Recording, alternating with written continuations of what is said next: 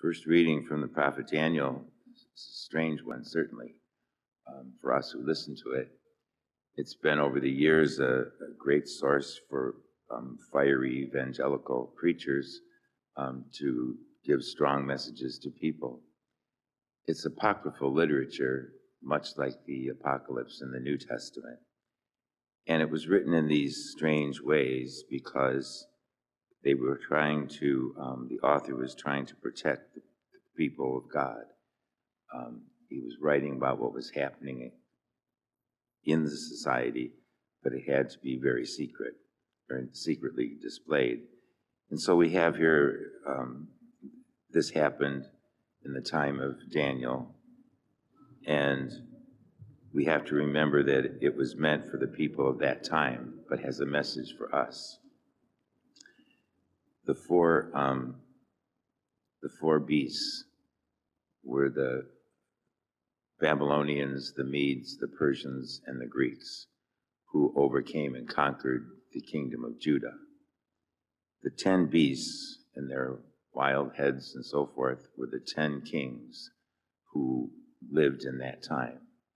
And each one of them brought different destruction to Judah. The small horn on the one's head was Antiochus. Antiochus was the final king at that time.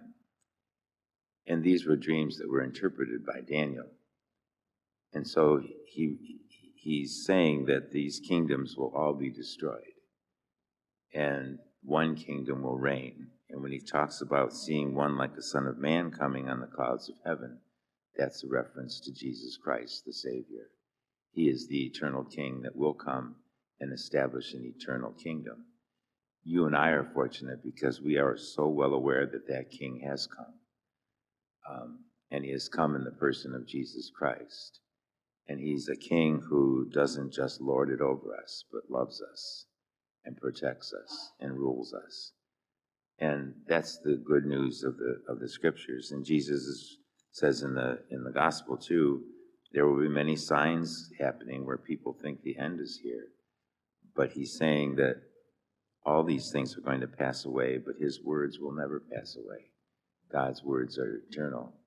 So you and I are very fortunate to know the outcome of all of this predictions of the Old Testament prophecies and the birth of Jesus Christ and his life, death, and resurrection. We live in the kingdom of God now through the liturgy of the church. We are so privileged to be touched by God in those sacraments, and they are so very important to us. I anointed a man who was suddenly dying at the hospital yesterday, and I thought, this is what the church is about. Each person is so important to Christ. And that man was receiving the sacrament of penance and the sacrament of anointing of the sick and the final blessings of the church. He was getting ready to enter into God's kingdom in heaven. And that's the goal that we all have. And we can live with hope and trust because we know that that kingdom is there for us. So we're here this morning celebrating Jesus Christ in his Sacred Heart. God loves us with his whole heart. And with that confidence, we can go each day knowing that he walks with us and he is with us. And we should not live in fear, but in hope that his kingdom will finally conquer all things. When the end of time, end of history comes, the Lord will come and bring all of this together into his one eternal kingdom.